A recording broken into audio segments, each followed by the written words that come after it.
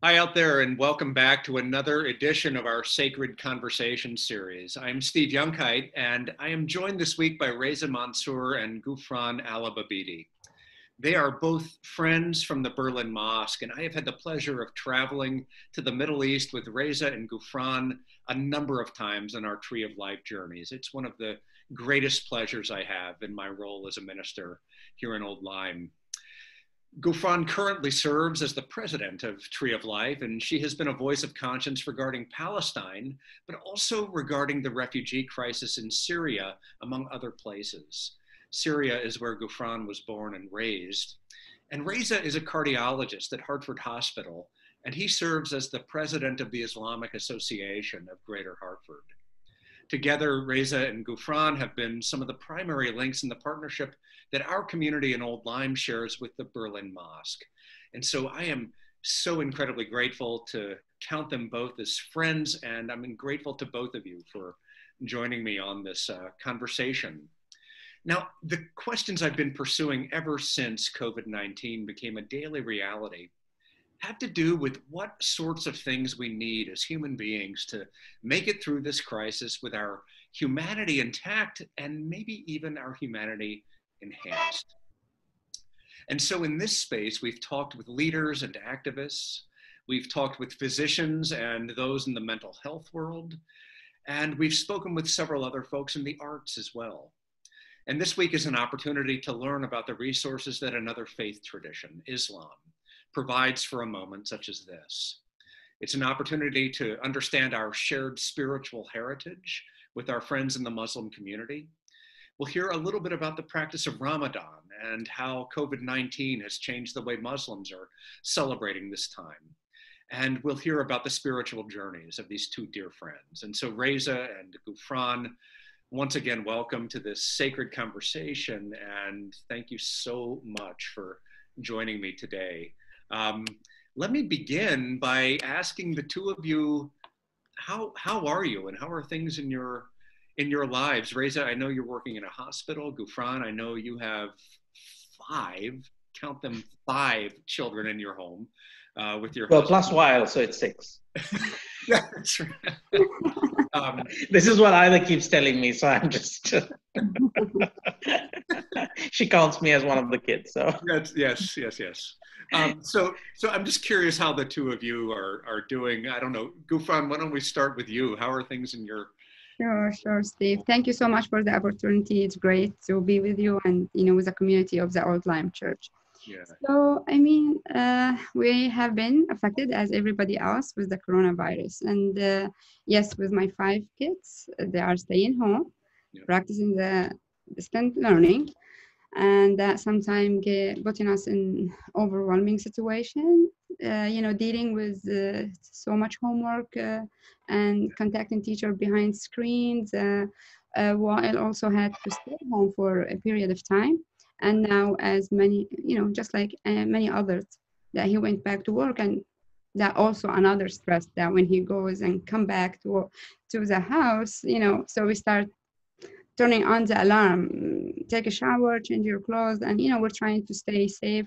We're trying to be as cautious as we can. But overall, it's going well. We're doing our best to stay healthy, and it's going until now. It's going. Well, yeah. Kudos to you for. I mean, we're dealing with 3 kids in our household. It's I'd say moderately challenging. So adding 2 more to that mix, I can only imagine. So yeah, kudos to you and Wael for getting through this time together, all of you. And Reza, I'm curious about you. I mean, you've been going to Hartford Hospital, I assume, many days, and tell me how it is. So first, thank you again, Steve, for inviting us. It's wonderful to be in conversation with Old Lyme as usual. I think when I was there in person giving the sermon, I remember an elderly gentleman passed out while I was giving the sermon. That's right. And I had to end my sermon and go and help him get up, and that was a challenge. So this time, hopefully, it'll be a little smoother. You only got me to worry about this time. That's right. So it was actually, to be very honest with you, it was very scary.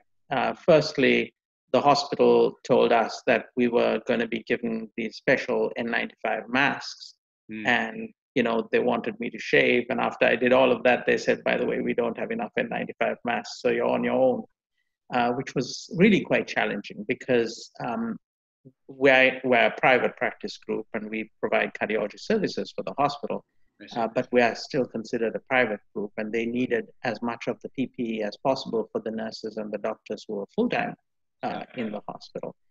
So amazingly, the Muslim community, I was having these, twice a week, I used to do an update to the community on what is going on in the hospital with regard to COVID-19, as well as what to look out for and how to take care of yourselves. Yes. And as part of that, I was just mentioning, and I got so many N95 masks, you wouldn't believe it. I'm actually providing them to frontline workers in the hospital as well now. So it's been really a helpful thing, because those masks are really what we need when we're going out and taking care of those patients. Yeah. The way the structure of our practices is that there are 5 cardiologists that go to the hospital. So we do 1 week at a time. And before that week was particularly challenging, but by the time I started my week, I actually had the N95s, plus I was giving it to all my colleagues. So I had some sense of security when I started. But the fear is still, obviously, lots of people were dying. We were witnessing a lot of disease. A lot of my patients would call me and tell me, I'm going to the hospital, I'm having all the symptoms of COVID. We saw many of my patients pass. And that was very difficult to be able, to see somebody a week prior, and then the next week, the intensive care unit calls me and says, by the way, your patient is in the ICU, not doing well at all. Right. And you start panicking, thinking, oh my God, did I get exposed, to that patient? All these different thoughts come to your mind. Because Aida has asthma, she has other conditions that make her a little more prone to be a patient who would be a little more challenging. So I've actually socially isolated at home. Yep. So I have my own bedroom, I use separate bathroom, towels, everything that I do was, until last week, completely separate. Wow. But with time, I realized that, I don't have to be that aggressive anymore. I'm very cautious when I go out. As soon as I come in, I do what Ghoufran mentioned, which is take all my clothes out, put them straight into the washer, go straight into the shower, and change into new clothes. And I keep my shoes outside so that there's very little exposure to the family. And I'm the only one doing the shopping as well. So I'm the only one really exposed to the environment. And as long as I'm careful and I'm being as cautious as possible, I think the whole family has been relatively safe. Yeah.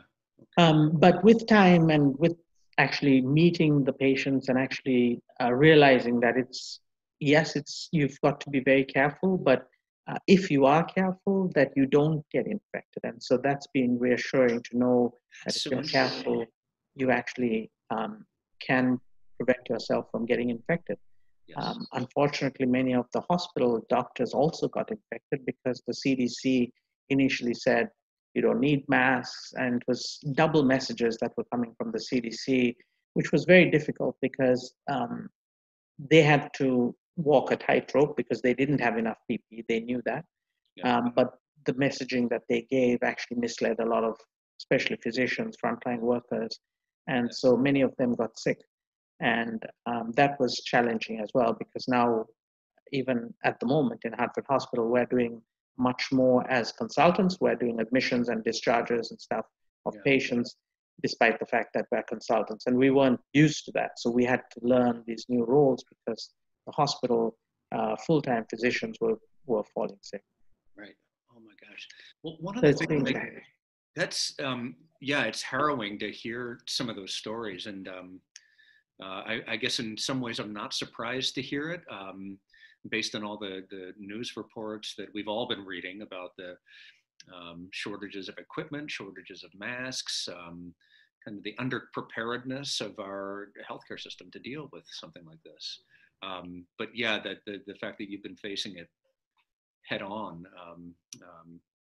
yeah, it's harrowing to hear, Reza. Yeah, it's challenging mostly because I think the countries like South Korea and Taiwan got it right. They did the tracing, the testing, and they got it right. And we had the opportunity to crank up that stuff, but somehow, I mean, we have the CDC and we have the organizations that are capable of doing it. It's just that we were caught on the wrong foot. We just didn't crank up for various reasons. And one of them was the president was underplaying this as well. So, on multiple levels, things just fell through the cracks. And it's sad to see, 85,000 people have lost their lives in America because of a preventable issue. And that's really the challenge. Right. Well, let's talk a little bit. I guess I want to ask both of you what difference your faith makes in a time such as this, facing a crisis like this. I mean, Reza going into work and facing really dire conditions like that. I know both of you are deeply, deeply influenced by your faith, and I know, I don't know, I know you're passionate about your faith. So I don't know, Ghoufran, why don't we start with you? Like, what difference does it or has it made to you to have a strong sense of faith, to have a strong identity as a Muslim woman? Yeah, so I mean, absolutely, my faith has helped me a lot, especially in this tough time. Yeah. If you allow me to jump directly, immediately to our Holy Quran, where we get a lot of resources from it. Yes. And so, I mean, there's one verse that it says, I don't have to say the Arabic part, but I will say the English, that surely we shall test you all with something of fear, hunger, loss of wealth, life, fruit, and tithing to those who shows patience. So we grew up on this concept that life will have a lot of challenges, a lot of tests to all of us in different ways. Yes. So we're always prepared for something harder might come, and we always prepare ourselves to follow the footsteps of prophets, righteous people. How did they react to those, tests that they went through? Yeah. So, I mean, we look at too many stories of prophets that they went, one of the wonderful example that Mary, we call her our mother Mary also. So Mary, she's a great example. Whenever I feel myself I'm in trouble or I'm under pressure. So I remember the story of her when she went in a huge test, when she got the order to carry Jesus. And then she took a little, eastern place from everybody. She was, shut away from everyone. And then when she came back with that baby, everybody were asking her, tough question. And, some of the question, as it was revealed in the Quran, it says,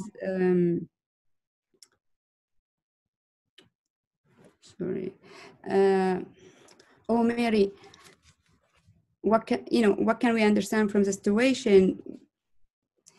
You are the sister of Herod. Your father was a great person, and your mother as well. She was a wonderful person, and she was very patient. She was very calm, and she showed all the trust in God. So, and she just indicated to the baby in the cradle, and at that moment, we all know the story. The Prophet Jesus started to speak to the people. So, I look at that situation. How did Mary, peace be upon her, reacted to such a huge test that she was put in, and God has chose her in particular to be in that part. And many other prophets like Prophet Musa, against, Pharaoh, or Prophet Ibrahim challenging his dad, telling him what to worship and to stay away from, worshiping idols that they cannot see, they cannot hear, they cannot help in anything. If you look at all those examples, all of them show patience. All of them show calmness, in their reacting and acceptance of God's will. in all those tests. So this is exactly, what helped me go through tough situation.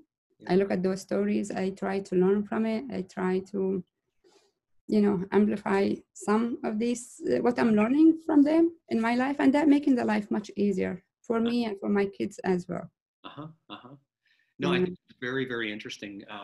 I mean, I've been doing the exact same thing with our congregation here, just helping all of us to remember these powerful stories that are a part of our heritage, and it's a common heritage that we share with all of you. Um, and I think those stories have such profound power, especially now, that we can lean on those stories and take such strength from them. So yeah, hearing the story of Mary in this context, or hearing the story of Moses in this context. Yes. From the beginning of life, from Adam to Prophet Muhammad, they all went through challenges and tough times, and they all showed their special way in responding. But if you look at all the responding, it's always carried that acceptance, first of all, and then showing patience. Even Prophet Muhammad himself, he went through a huge challenge when his own people rejected his message, rejected him. And all what he did is complained only to God in a nice way, that when he asked God, he said to God that if you don't carry an anger over me, then I'm all good.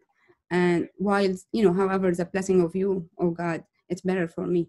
So, I mean, just to accept, if we put ourselves in acceptance of what God has chose for us and to others also, I mean, it make a huge difference in our life. Yeah.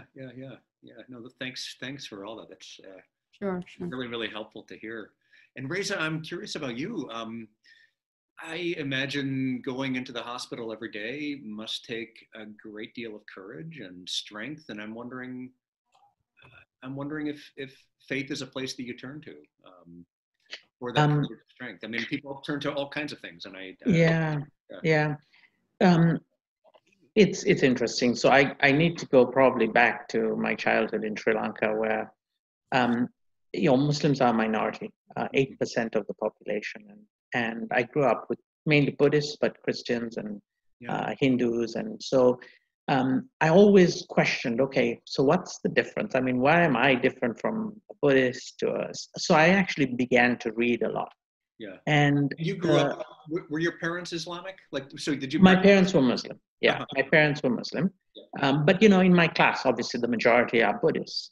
Buddhism is 70% of Sri Lanka, and Hinduism is second, and then Islam, and then Christianity. So it's the populations are largely non-Muslim. Yeah. And so it makes you question more.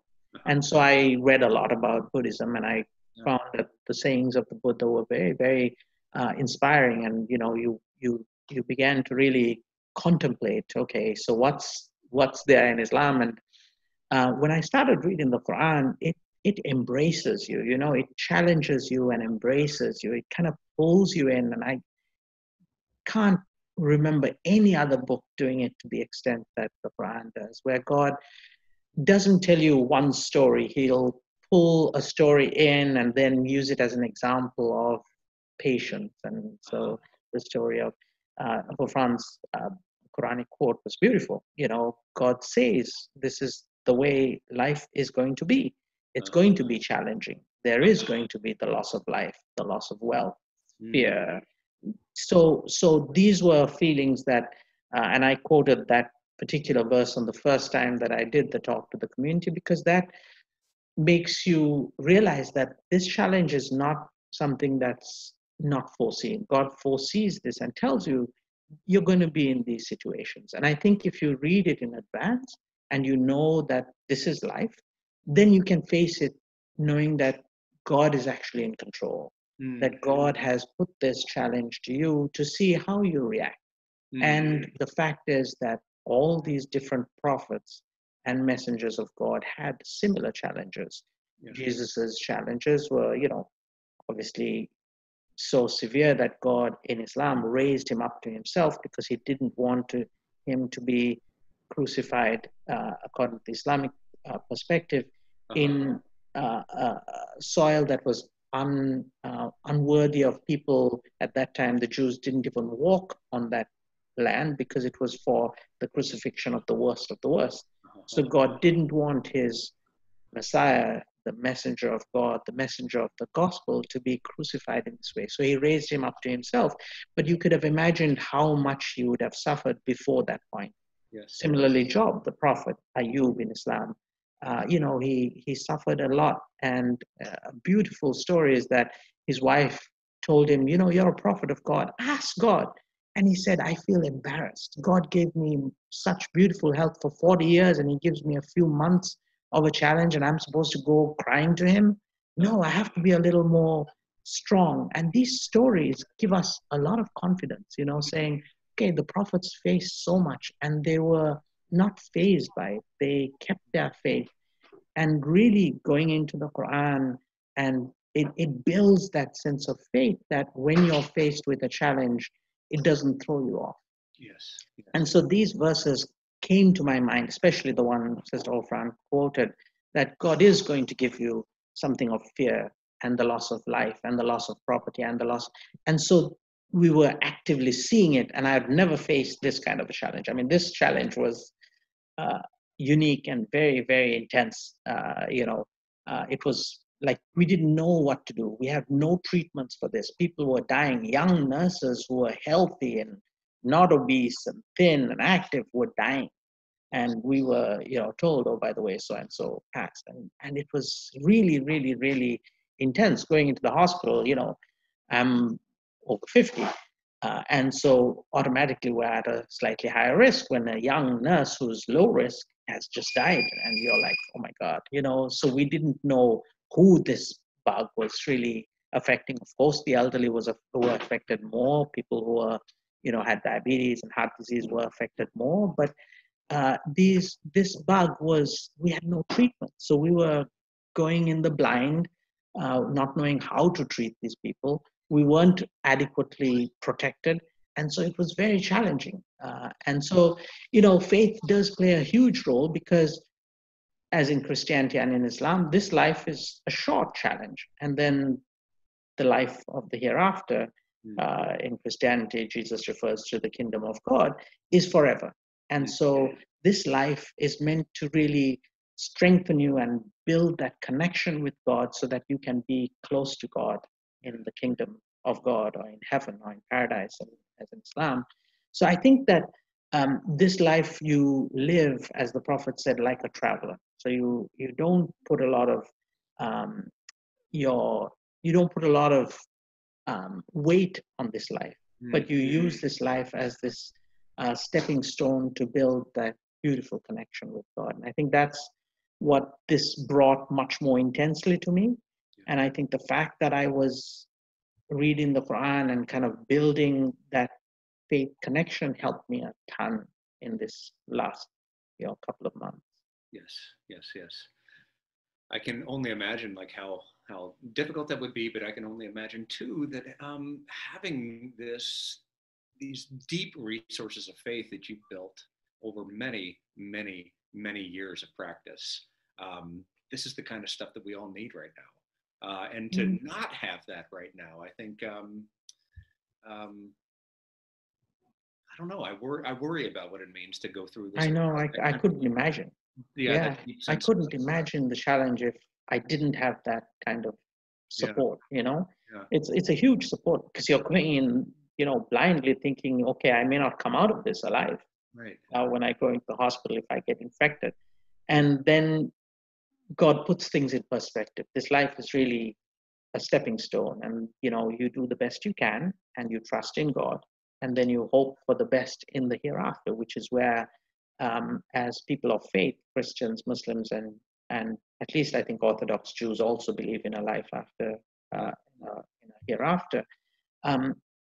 That's really the reward, right? This is the challenging part, and then this is the test, if you will, and then you get the results in the next world, and you celebrate, and you're in the company of those who are blessed, in the company of the best of Jesus and Muhammad and all those amazing personalities that I would love to meet and get to know them and hear their stories one-on-one.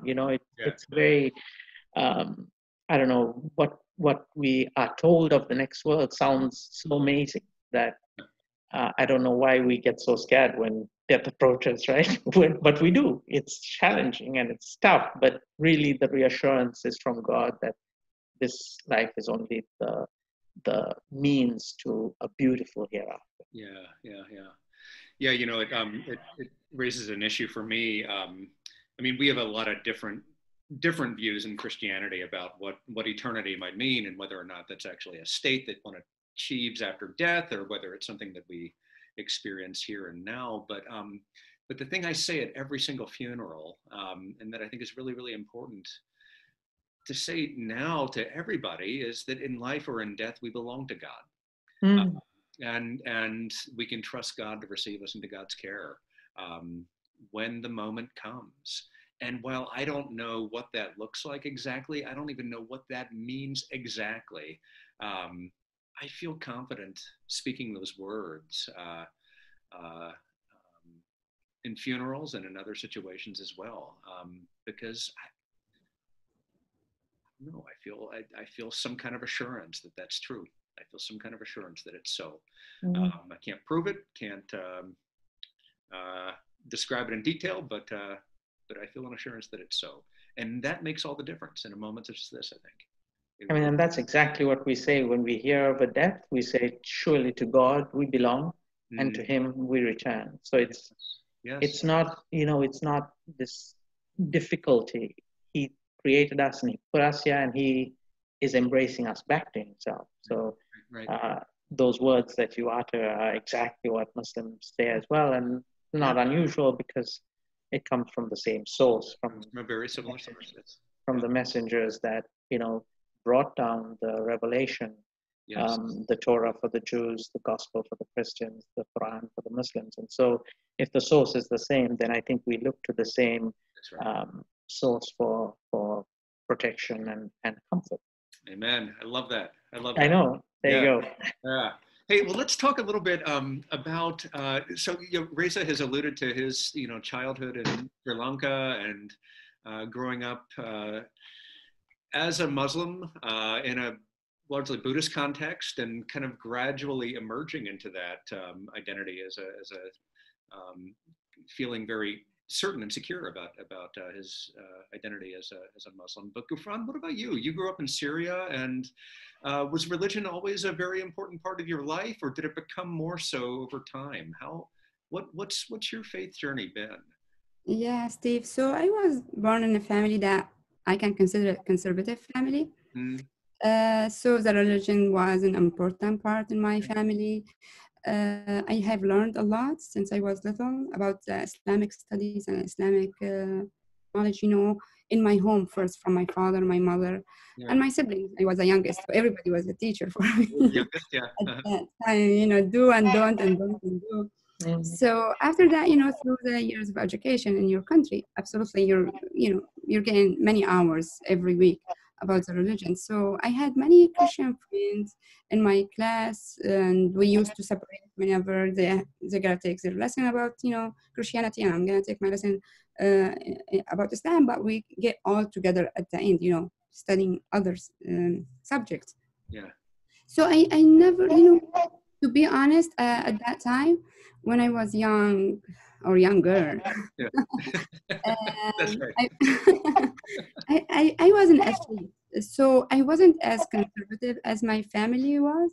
And, I was a little bit taking it easy or a little bit free, especially about the clothing.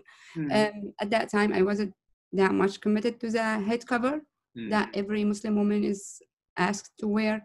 I was traveling, playing sports, competing, going sometimes to different countries, different cities in my country to represent, my team. And until today, I still remember that my mom's words or advices or, teaching before, it's been repeatedly before every time I'm going to travel, whether for 2 days or 2 weeks, that she used to give me the same words, about my religion and the teaching and, your religion required this, required that, the authentic, all those authentic important things that we learned in school or in a house that it was implemented because, you know, we're living our life. We're traveling, but we're still Muslim as we're traveling. We're going to school, but still, you know, the same thing, right? We're doing the same thing, whether you are wearing what you have to wear or not. Yeah. So, I mean, it helped me a lot, and it's still stuck in my mind. And absolutely, it made me a stronger person, whether I looked like a Muslim or not. But at the age of 23, I came to this country, and I felt, whoa, it was a huge shift in my life. Yeah. I had many different religion friends, Armenian, Christian, as I told you, Kurds. In Syria, we have many different people, and I mean, we all live together. Yeah. So when I came here, it was, very little Muslim people in my life, and that was very challenging to me. At that time, I felt, whoa, this is different life. After a little bit, I started, unfortunately, just after 1 year, September 11 has happened. So that affected me a lot. So I was not sure how to live with my identity, the Muslim identity at that time. But at the same time, start to be participating with the mosque, Berlin Mosque, also with Sunday school, created more friends around. So I became a little bit stronger, and absolutely, the faith will grow with you when you have more friends, more activities, all of that.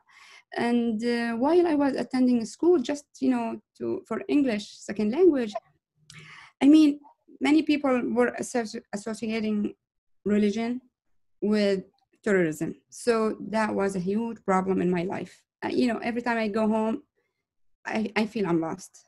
I don't know who I am. I am that American. I don't know how to describe, look like an American, green eyes or white, or with no head cover, right, at that time. Or am I that Muslims who always refer to be a terrorist? So it was a great challenge. It wasn't good at all. But I had the feeling that I can do it. And then this is where the decision came to my mind, and I said, that's it, I'm going to be wearing the head cover. Believe me, nobody, especially while my husband, he wasn't ready for it. He did not want me to take that step.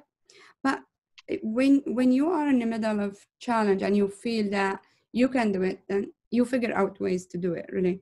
So yeah, I started that step, and I started going to school. Everybody was shocked in the beginning, but I felt much more comfortable being who I am or representing my identity, even though that was a lot of challenges, like people looking at you. First of all, you are different than them. Second of all, at that time, what has happened in September 11 affected everybody. So, but still inside me, I was living in ease that I am who I am. And maybe I look the way I should look. So that helped me, really, that challenge I went in it. So interesting. Helped me to be stronger, really. And I came here with my faith. I came here with my religion, but I don't know. I mean, I wasn't able to implement it the same way that I'm doing it now, participating in many activities and doing everything that I can do. So, I mean, sometimes those challenges make you stronger. Not sometimes, most of the time. Yeah. Yes. Right. No, but it sounds like a number of things were converging at that same time. Like your identity being in this country was shifting, but then the community. It sounds like the community at the Berlin Mosque was really, really important to you in those moments as well. And then obviously September 11th. But I love the story of you kind of making the decision that, despite all the anti-Islamic stuff that was going on at that time and still goes on, and despite the xenophobia that Americans were displaying at that time, you were gonna own your identity. I think it's a wonderful story. Yeah, it wasn't easy. Wael stopped going with me to any store. He used to go with me shopping. Really? Wow. My clothes, that's it, no more. So it's very, if you look at the little details, it was very challenging. But as I told you, the inner peace inside you make you stronger, and you feel that I am doing what I'm supposed to do or what's right. So you go over it. Right. And Reza, you talked about you know, being raised in Sri Lanka, and yeah, going through this process of reading and reading and reading and reading. Yeah, was that a I don't know. It sounds like a really like just incredibly exciting period of life in a way. It was actually. It's funny. I was actually the youngest in the family, but I really immersed myself. I mean, I was probably 10, 11 years old when I really immersed myself. And I remember we had, which is very interesting, we had a similar challenge. It was probably about 11 because I left my home for England when I was 13. So before that, I was probably about 11 or 12. And there was an upheaval in Sri Lanka. It was usually political, but there was curfew. And of course, it was Ramadan. And my parents said, now what do we do? Because we can't, obviously we can fast, but we can't do the congregational prayers at night. And I said, it's okay, I'll do it. I'll lead the prayers. And so my sister, who's 1 year older to me, who's now my closest, but she would make fun of everything. And she was like laughing at me and making fun. And so I said, let's do it. Today's the first night of Tarawih. I'll lead the prayer. Yep. And of course, I just started, and she started laughing at the back, and the whole thing fell apart. Oh no! Oh no! But they're such nice memories because we continued, and I continued to lead the prayer and led 20. We prayed 20 cycles, so it's a very long prayer. It takes about an hour.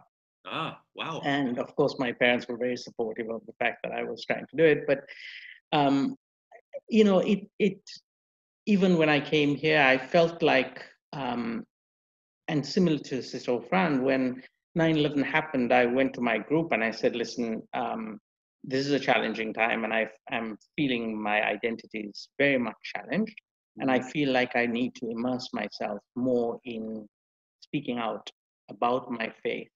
And if that gets me into trouble, so be it. But I want you guys to know that I'm going to be much more vocal about my faith and talking about my faith. And because this is 9/11, certainly doesn't represent Islam in any way. That's right. But we are going to be associated with this. And therefore, I need to speak out about my faith. And they were actually amazingly supportive. As I spoke up about my faith, we actually, to my practice, got letters saying, by the way, I'm glad that you have a terrorist among you. I'm changing practice. I'm going to join another cardiology group. I don't want to be a patient with a cardiologist who's a terrorist. Letters like that came to my practice, and my colleagues really were supportive. They said, so be it, we don't want him if that's his attitude. We want you to be with us. And, they were awesome in terms of supporting me. And most people were. I don't remember anybody really to my face saying anything evil. There were nasty letters and some phone messages saying, if you want your jihad. Because when you become vocal, then people leave nasty messages and stuff. So somehow somebody found out my home phone number and left a message saying, if you want to get 70 virgins in heaven, I can help you with that task. And, just nasty messages. And for Muslims, that 70 virgin thing is a completely concocted saying. It's not associated with Islam at all. It's a concocted saying attributed to the Prophet. So, all these stereotypes, nasty stereotypes were coming out. But the support we got, at least I got from the people who were close to me, was really cherished. I loved the fact that they were willing to stand with me in this difficult time. And many nurses came up to me and said, we're so proud of what you're doing and standing up for your faith and speaking the truth to what's turning out to be, a lot of stereotypes against Islam. And that was very, very, very nice to witness. Yeah, I bet it was. I can, I don't know, my association of, Muslims, especially Muslims at the Berlin Mosque, is that just this outpouring of generosity and hospitality and just this incredible show of care. Every time I'm there, I feel like I'm just so openly and warmly and It's true. You know, the Berlin Mosque embrace. is unique in its embrace. I think it's a mosque that I would, you know, I feel the most comfortable with, and I've been associated with mosques in Sri Lanka and in England when I was there, and then Windsor Mosque. But Berlin is somehow, it's uniquely welcoming, and there's a spirit of love there from, you know, among all of the congregants. It's just a very nice place. And I feel the same about Old Lyme. I feel very much like the congregation is very close-knit, and they feel they're supportive of what the leadership wants to do. And it's very nice. You feel a sense of, you know, something positive is happening. And that's a nice feeling to have. Yeah, yeah. No, I'm glad you feel that way, but yeah, I second that. I feel that as well. I guess my point in saying all that is that what I experience every time I show up at the mosque is in direct contradiction to all of the stereotypes that exist out there about Islam. Yeah, you all do such a wonderful job. The two of you, but the whole community does such a wonderful job of controverting those stereotypes and showing that Islam is about something totally, totally different than what the media and other sources present it to be. But listen, I want to get into a couple other things. We can't go forever, but one of the things, I know it's Ramadan, and I want to ask you to talk about that. Tell me about Ramadan, or tell our community about Ramadan. What is it? What do you celebrate during the practice of Ramadan, during the month of Ramadan? And what do you do? And what does it mean now during COVID-19? How has it changed? Okay, so the month of Ramadan, it's people sometimes think about month of Ramadan. It's the challenging month, or the tough month on Muslim, but really I would love to call it the beloved month. Yeah. So, the whole family look forward to it. Really, from my younger child to the oldest, they all look toward, and thank God for the mosque. I mean, a lot of activities happening in the mosque that making my children love the activities over there. But also, I mean, the way that month of Ramadan goes, so we fast. Muslim normally fast from dawn to sunset. Yeah. So there's no eating, no drinking, and no relation with your partner. And so since we are little, we got used to practice this. I remember my mom, my dad fasting, and then my siblings fasting. So I start to imitating. So in the beginning, it starts as you are imitating, you don't understand what's going on, right? But after that, you start understanding the concept of it. And in our Quran, it's been described. So in our holy book, it says, "Oh, who you believe, fasting has been prescribed to you and to the nations before you, that perhaps they have piety." So after that, you get the other concept, what's behind just not eating, not drinking, and all of that, stopping yourself from everything it's allowed in your house. But so it's an amazing month. The family gather on 2 meals. One of the meals, it's very early in the morning, like somewhere around 3:30 in the morning. Oh my gosh, yeah. It might be annoying for you, but I mean, we got used to it, and my children, they look forward to it. They make their favorite snack, favorite food. And at the same time, I mean, every mother, maybe, kill herself cooking in the kitchen, all kind of different food, for those, children, and the husband who's, spending the whole day fasting. And having breaking the fast meal all together, it's an amazing feeling. The whole family, sit together at the same time. It's 99.9% that none of the members of the family is missing. Everybody gathering at the same time, eating, enjoying, talking nice to each other. It's a part of the fasting, because if you fasted the whole day, do not ruin your fasting with any, bad saying or any bad word, or all of that. Okay, yeah. So overall, it comes once a year. Everybody look forward to it, and the most important part of it, that as soon we finish our breaking the fast meal, we have a prayer. It's a short prayer, and then everybody run in the family to clean up, get ready to rush to the mosque. And this is where we have the prayer that Brother Reza has mentioned that called Taraweeh. It takes 2 hours. But, you know, imagine yourself in the middle of your own community, your brothers and sisters and everybody around you, you know, having blessings and, you know, congratulating each other on the holy month. We consider this month is very holy. Yes. We this month is very holy because the Holy Quran was revealed to Prophet Muhammad, peace be upon him, through Gabriel in this month. So, I mean, it's all about the holiest of the time of this month. Mm-hmm. And thank God, year after year, I mean, every mosque been improving the services in it. So we have activities for the children. After they pray short prayer, they will go downstairs, have activities about month of Ramadan. Meanwhile, the adult would be focusing on the spiritual prayers and, you know, supplications. It's an amazing, and seeing the people you love every day. So I remember myself always asking Brother Reza on the last day of month of Ramadan, say, can we extend it, please? That's right. So, I mean, it's something that connects the whole community and, you know, leave a wonderful memories for us until the following year. Yeah, yeah. So it's amazing tie between the, so, you know. So every night, everybody gets together to pray every single night? Yeah, every night. Yeah. And we, you know, the Quran has 30 juz or 30 parts. So we recite one part in these 20 prostrations or 20 cycles. 1/30th of the Quran is recited over that every night. So it's an amazing, you know, that sense of you know, companionship, brotherhood, sisterhood.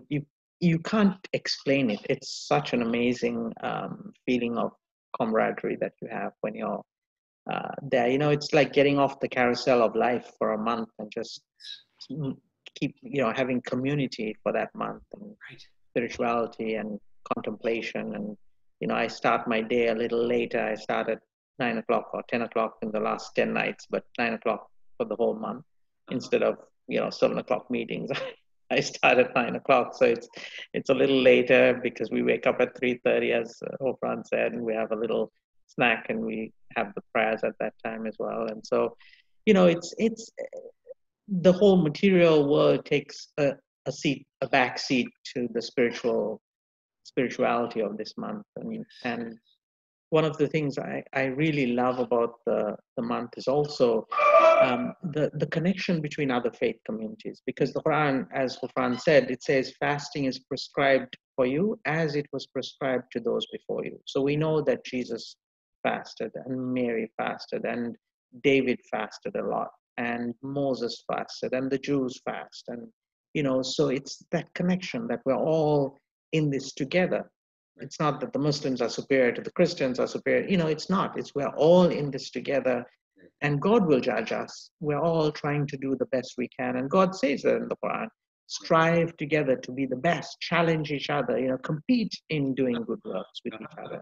So that's the whole point. God will judge. You know, so we don't have to judge and say he's going to go to hell. You know, he's going to go to heaven. No, we can't judge. We're just humans in this journey. But the beautiful thing about this month and all the pillars actually is that it doesn't come in isolation. It comes in the tradition of Judaism and Christianity, and we're all in this struggling to build that connection with God, which is the ultimate connection. Yeah. So fasting is prescribed as it was prescribed to you. And as Ghoufran said, the Quran was revealed in this month, but not just the Quran. The Torah is supposed to have been revealed in this month, as was the gospel to Jesus in this month. And so all of these books, so divine guidance is what we are fasting for. And we're fasting to God in gratitude for sending guidance to all of humanity, for the Christians who got guidance, for the Jews who got guidance. So it has that thread of unifying us all in this journey of life. Yeah. And that's something unique and something really beautiful that I cherish, is the fact that we're not just unique as Muslims, but we're as a humanity trying to come together to worship God and to have that connection with God. And yeah, we're on a different parallel journey, but it's just parallel. We're just trying to get to God, and we're trying to do it to the best of our ability. That's right. That's right. Our guest last week cited a song by a blues singer called 12 Gates to the City. And he used the image that look, there are 12 gates to the city, to the holy city. There are many gates. There are several different gates available to you. And so he's going one way, I'm going a different way, but we're trying to get there, all of us together. So anyway, I think about that image as you're talking, as we're on these parallel tracks, making it to perhaps a different gate of the same city.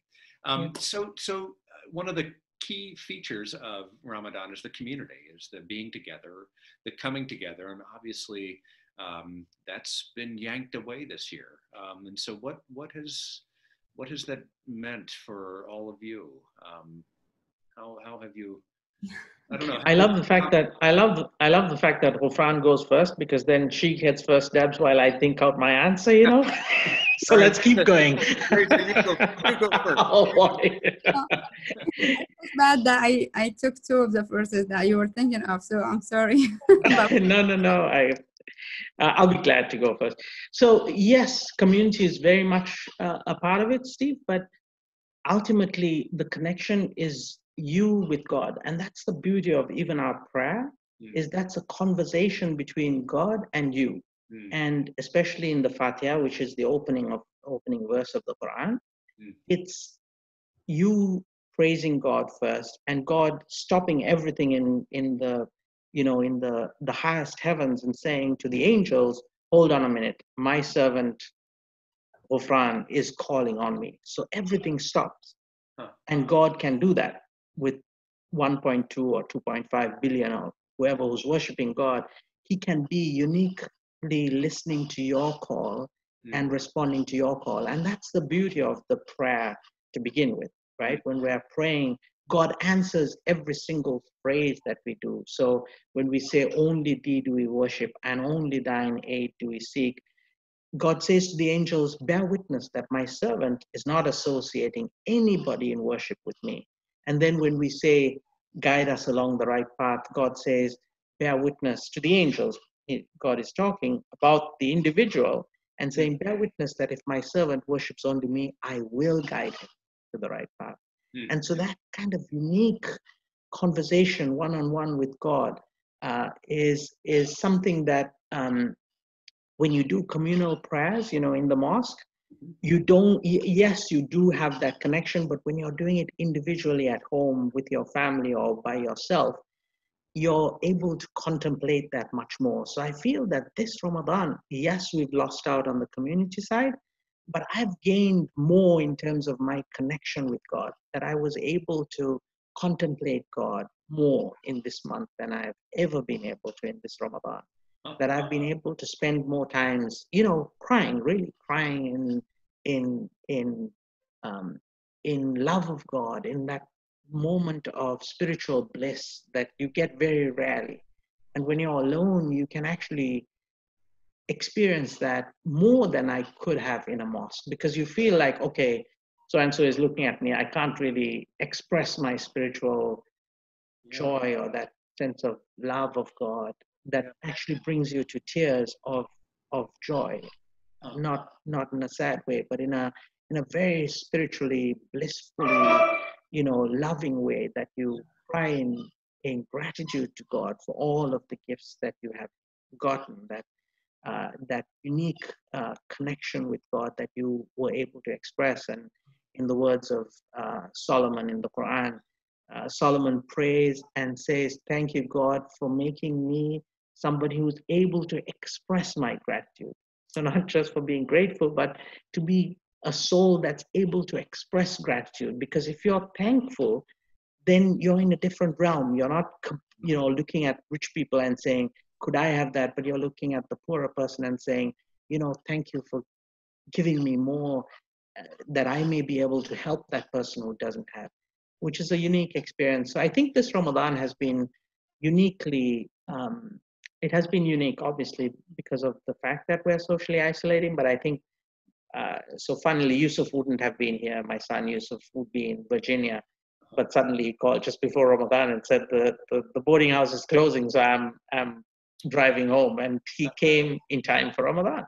And so it was beautiful to have the whole family together. We're eating together, we're praying together, we're discussing stuff from the Quran together. Yes. Discussing stories together. What does the fasting really mean? It's not really about hunger and thirst. It's about making yourself a better person, right? The hunger and thirst are just, means to kind of wake you up almost. It's to tell you, don't just be in this rut of doing everything like a robot, going to work, eating lunch, get out of that realm and just contemplate life for a second. And so that has been something unique that I really treasure from this month that hasn't been there for other months. I miss the community and all of the stuff, but sometimes you need time to yourself. And this month has been really amazing in that respect. In a way, the way you're describing Ramadan could be, I think, symbolic of what, for many of us, what COVID-19 has done for us, which is to get us out of a rut, to force us into a kind of a fast, a fast, away from one another, a fast away from our usual activities, a fast from the things that often we use to give ourselves meaning and purpose and things like that. Some of those things aren't available to us, and if we use the time well, I think it can be a time of, perhaps, maybe, deep spiritual enrichment. It's true. If Ghoufran, you don't mind, I just take one more second. There's a beautiful story of Prophet Muhammad, who used to give a lesson, and it was done at the dawn prayer time. So, at 3:30 in the morning, equivalent, I guess, in Saudi Arabia. It's a little later. But he would wake up and he would call the congregation to pray. And then after the prayer, he would give them a pearl, some information. And so he told the community, God has a place for you in heaven way up here while your deeds are here. And so he said, can you tell me why that is? And the companions were completely, how can that be? If we're doing deeds here, why would God keep a place up here? And the Prophet ultimately said, well, it's because God throws challenges at you and he sees how you react to them, whether that's the loss of a loved one or whether that's COVID-19 or whatever challenge that is, and sees, are you going to make the most out of this, or are you going to pine for your loss? Are you going to really embrace this and say, you know what, I'm going to find a unique way and make this challenge something that I can benefit from? And I think that's the challenge that Islam constantly poses on us. Take whatever you have and make the best out of it. Yes, and I think that Quranic, that's what comes through the Quran when you're reading. It's all these different messengers of God took the opportunities that they had and made the best out of them, whatever that was. And that's the challenge that the Prophet posed to all of us with that story. And it's a unique story. And I think it also helps us get over the difficult bumps in the journey. Yeah. No, that's beautiful. And what you shared about the tears of gratitude that you experience in prayer, I think it's just profound. I think it's a profound thing. So thank you for sharing that thank you, Steve. with us and with everybody who will watch. Yeah, it's really something that the Prophet describes when you're in solitude in prayer. Something that doesn't really come when you're in community prayer, and encourages us to be in solitude in prayer. And I think that's that bliss of that spiritual connection that we yearn for, and really is freeing and amazing. Yes. Well, Ghoufran, I want to turn to you a little bit and ask you. Oh yeah, what I don't know. Has Ramadan been painful, not being able to be a part of the community in this way, or has community emerged in a different way, or have you experienced something of what Reza is talking about? I mean, I think it's different for everybody. So. Absolutely. So, I mean, in the beginning, I want to correct something. I don't want to be giving you like misguided information. Like we like month of Ramadan because we meet each other for Yeah, 30 days and we eat together, or but also we go over there and we pray for 2 hours, right? yeah. So and we, as Brother Reza has mentioned, we read the Quran from A to Z. So listening to the Holy Quran in this one particular month, and sometimes we have the explanation, and some of the imams give us some extra lessons about what Yeah. was been read through the prayers. So that always will make us stronger in our beliefs, right? So eventually we will become stronger in life. Yeah. Adding to that, the joy and the enjoyment of having friends around you, neighbors or community members. I mean, we have been living here. For me, I have been living here for 20 years. So my community, it's like a family for me. I have been seeing my community more than my family. 10 years I wasn't able to go to Syria.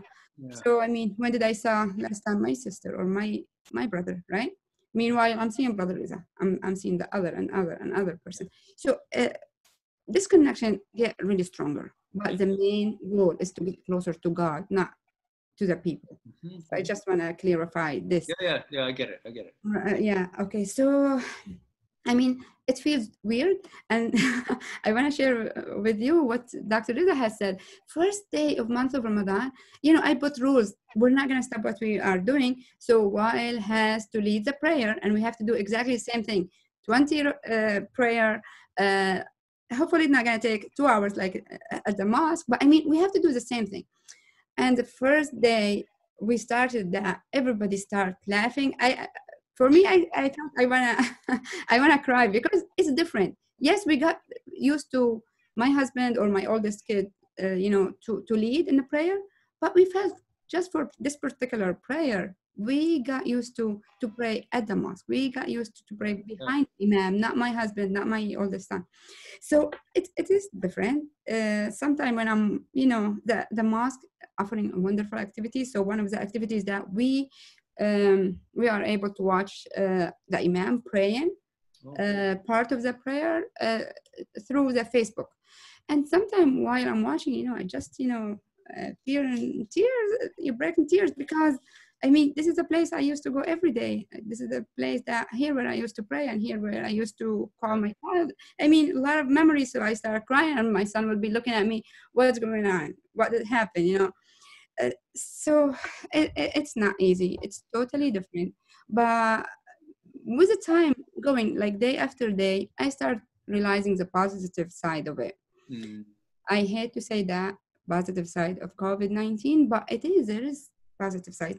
Let's say let's talk about the small thing, which is my family. So now my kids, they're not going like 6-7 hours every day to school. So I am focusing on them. I am spending time with them one-on-one, doing homework with them, going outside, running with them, playing, learning Arabic, learning Quran. We're praying 5 times a day, which is we never had that chance unless maybe weekend, because they go to school and they have to sleep early. So normally they miss the first and last prayer. Due to the school situation. So it's amazing opportunity for us to practice our religion in the right way during this COVID-19 situation.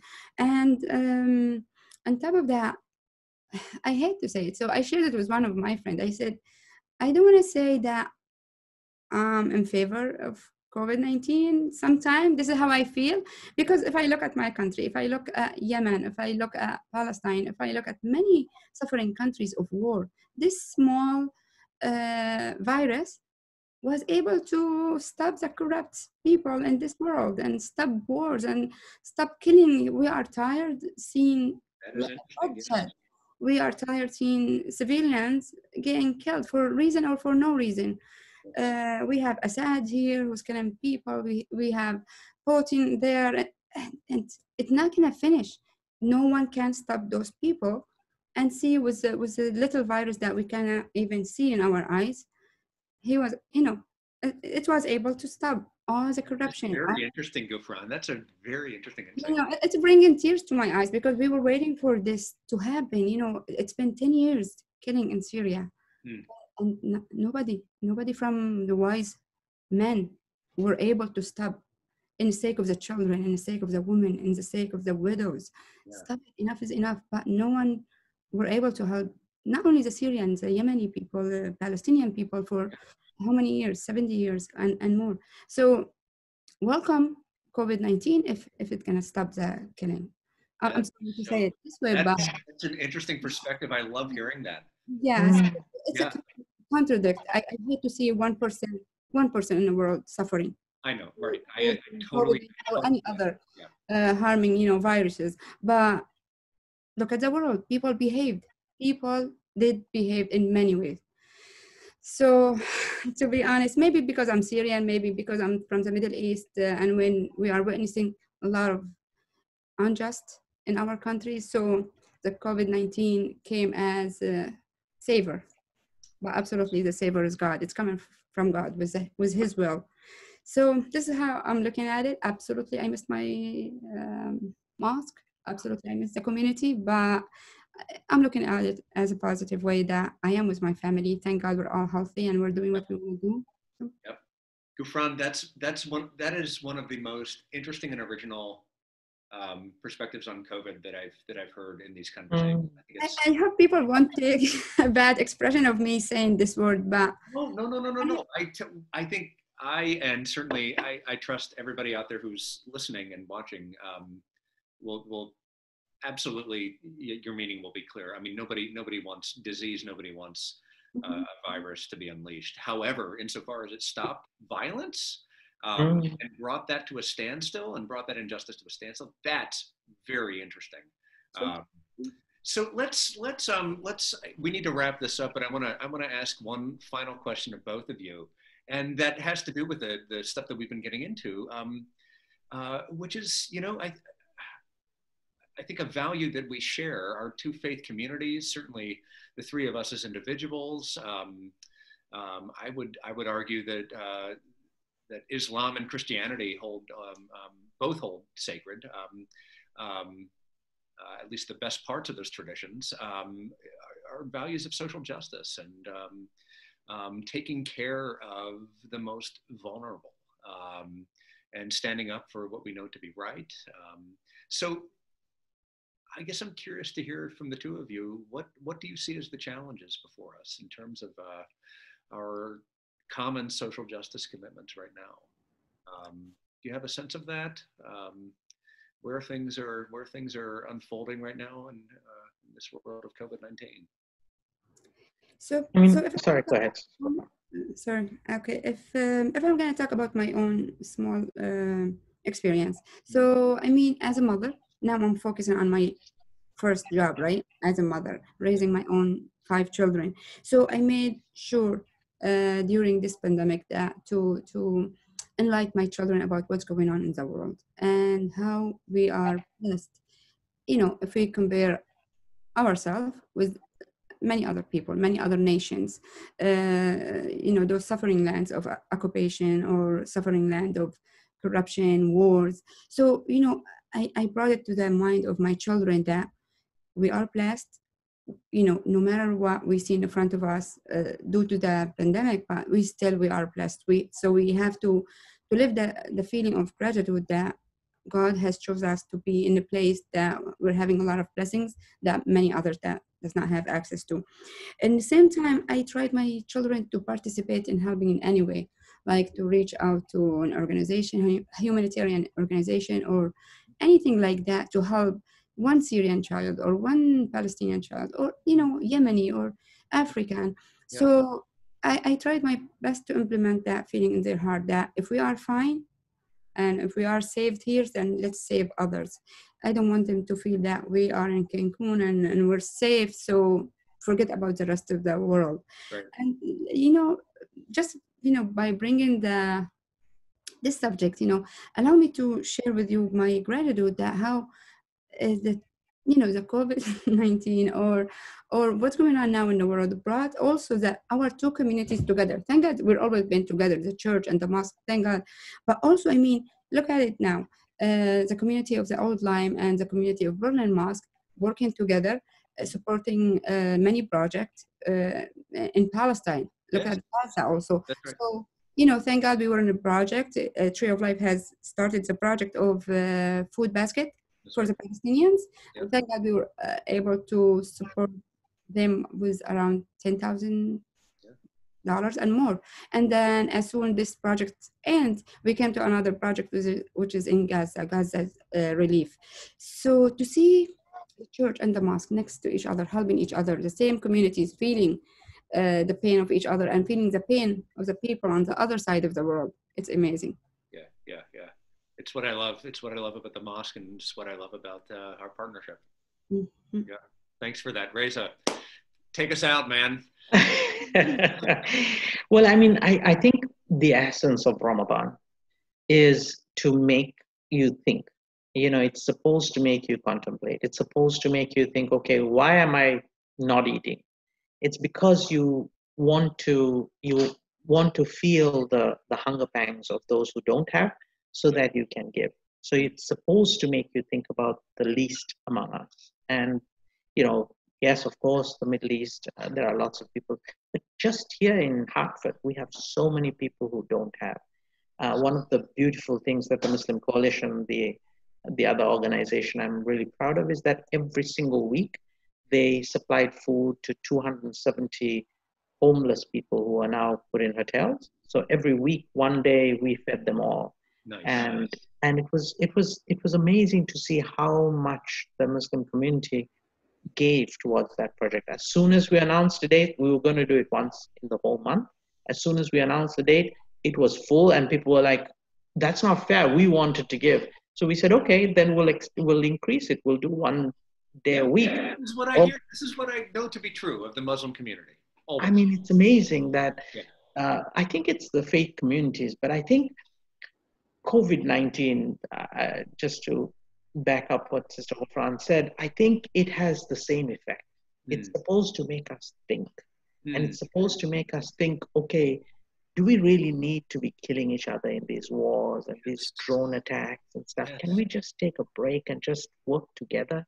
And just tell the politicians, enough, let's just try to work together. And I think it should come from us, the faith communities, that we work together and we show them, just like, as Ghoufran said, we did in Palestine and then in Gaza, and 10,000 in one, 10,000 in the other. I mean, the people are willing to support it. And then we tell the politicians, listen, we don't want the killing. We don't want the invasions of Iraq and, that stuff, the drones in Yemen. I mean, let's just stop. And it's not that I'm saying it's just what America does. It's what the Saudis are doing. It's what, it's just this, I don't know, we're just getting lost in the killings and the deaths and stuff. At some point we need to, and maybe COVID-19 is God saying to us, look at what really is important. Are you serious about building all these more and more powerful weapons, or should you be helping each other? Because when I send a little virus, y'all are all on your knees and on your faces prostrating, saying, what do we do? 85,000 people in the most powerful country in the world are dead. And should that be a moment of reflection for us? I think it should. I think we have a unique opportunity as faith communities in leading that effort.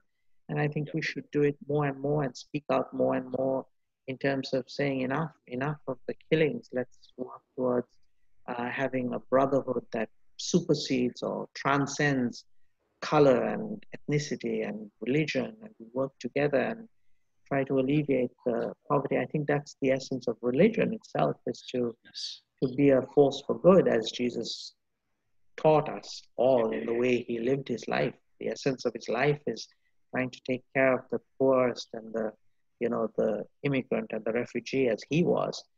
And that's exactly the essence of the Quran too, telling us, you've got to, and the life of Prophet Muhammad too, and all of the messengers, right? Moses was a refugee.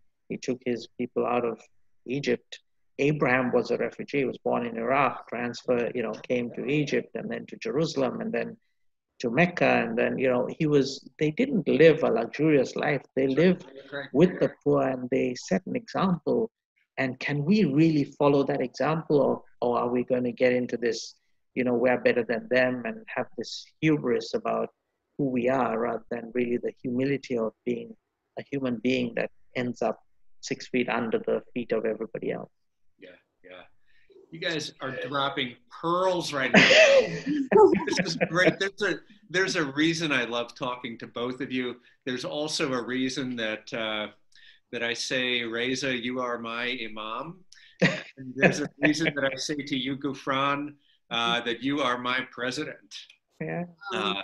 So and more respect to you also. Exactly. Yeah. Oh, well, listen, really, I missed the trip to Palestine. I know. Largely because both of us said to each other, we'll be able to have more of these conversations about faith. Steve, you have that unique ability to bring us to this point. So thank you for inviting us to this conversation. Oh, you are welcome. Let me close by I'll direct this to everybody out there watching, and I just want to share the story of a time that Reza and Ghoufran and I spent. This is now an infamous, not infamous, but a famous time that we spent at Petra. And we just happened upon one another as we were walking around these ruins, and we spent the better part of an afternoon just talking and walking and drinking coffee. And Reza and Ghoufran just shared story after story with me about the Prophet, about sayings of the Prophet, about the Islamic tradition. And I felt like it was this wonderfully sacred moment that the three of us got to share together. And I will always remember that. And I look upon this as a kind of recreation of that in some ways. So I want you to know that I look to both of you as companions on my own faith journey. And I love you both. And it's so good to be able to be with you even virtually in this time. Thank you, Steve. Thank you, Steve. I feel exactly the same. I feel we're on this journey together, and you've enriched my journey by being who you are. So thank you for having this close relationship on a personal level, but also from the mosque and the church. It's something I cherish. So thank you for keeping us in this.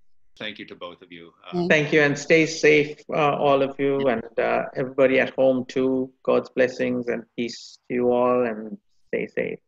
All right. Thank you so much. Right. Looking forward to the opportunity to be with you. Thank you. God bless. All right. Bye. Bye-bye. To all of you out there, we'll see you next time. Love in the time of Corona to you. Bye.